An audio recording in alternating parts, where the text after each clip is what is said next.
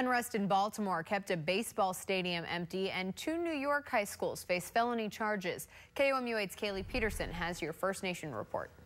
Unrest in Baltimore led to an unprecedented crowd at the Orioles game today. No crowd, in fact.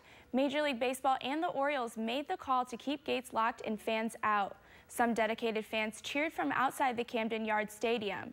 Today's decision comes after the Orioles canceled Monday night's game. 2 high school students are facing felony charges after computer hacking allegations. Authorities say 2 students hacked into the school's intranet website. From there, they accessed discipline and attendance records and the grading system. The school superintendent says some records were changed while others were deleted. The 2 students are now charged with felony computer tampering. And that's your first look around the nation.